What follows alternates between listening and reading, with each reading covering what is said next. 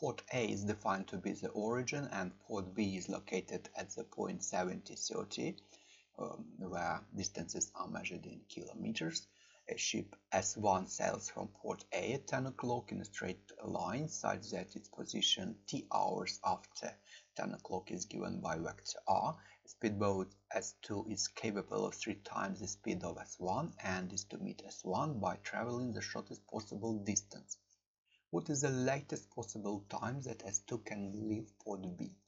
So situation looks like this.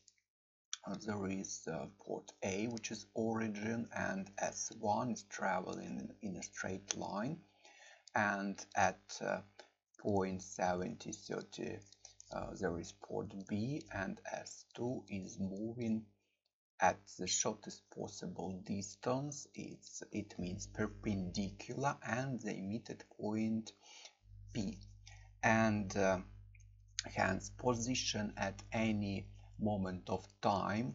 We consider 10 o'clock as a moment of time where t is equal to 0, initial moment of time, and position of S2 can be described by the following. Its parameter t, which is time, and velocity vector 10, 20, and position S2 is equal to initial position vector, it's 70, 30, plus some parameter, let it be lambda, and velocity vector of S2. It is not given, let it be AB. AB, it's velocity vector for S2.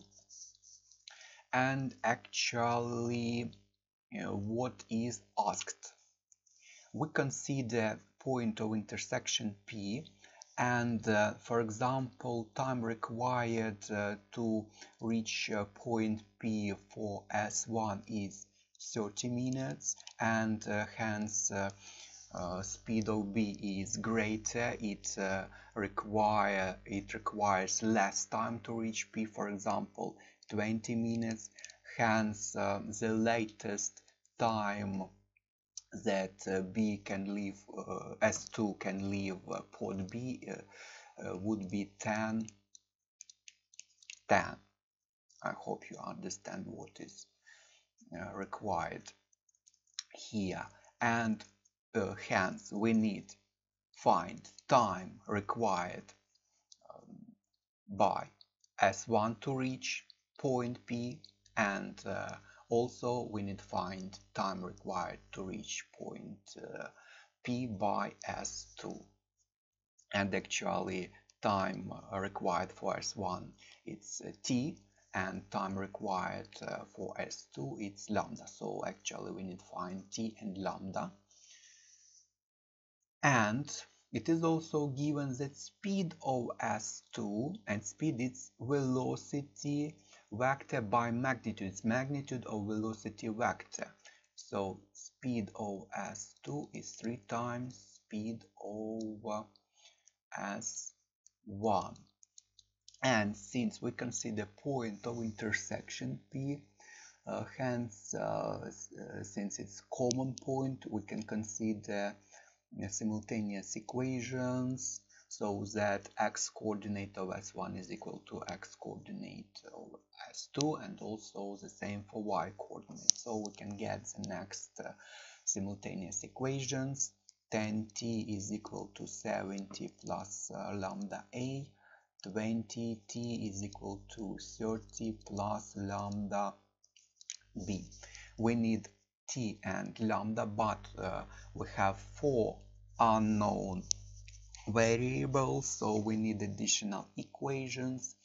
So now the first additional equation we can get, it's we can use that information that velocity of S1 is perpendicular to velocity of S2, and it means that velocity, we can write velocity of S1 is perpendicular of S2, and if two vectors are perpendicular, it means that dot product is equal to 0. So velocity vector of S1 dot product velocity vector of S2 is equal to 0.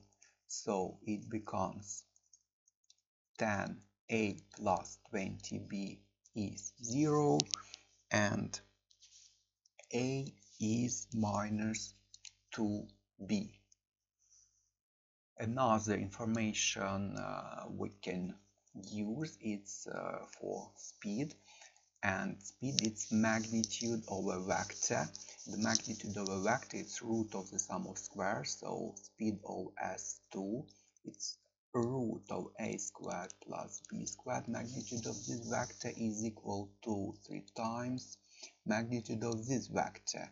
It's root of 10 squared plus 20 squared, which is root of 500, and if we square it we get a squared plus b squared is 9 times 500, and if we substitute this we get 4b squared plus b squared is equal to, and actually it's 5b squared is equal to 9 times 500, divide by 5 and get that b is 30. Hence, from this, a is minus 60. And now this system becomes 10t is 70 minus 60, lambda 20t is 30 plus 30 lambda, where t is time required for S1 to reach point of intersection and lambda is time required for S2 to reach point of intersection.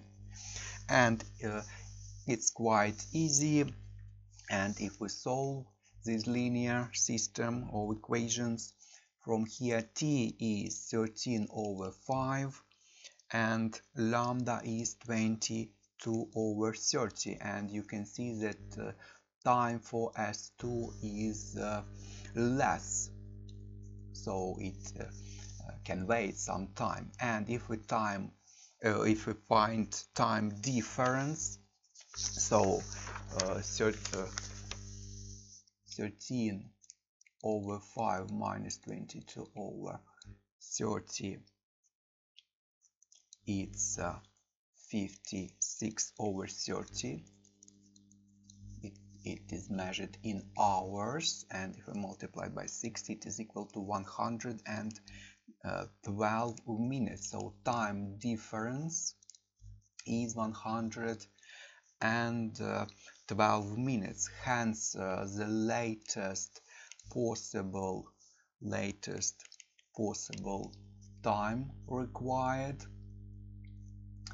time that S2 can leave port B, is equal to 10 o'clock plus 112 minutes. So the latest possible time is 11:52. And that's all for this question.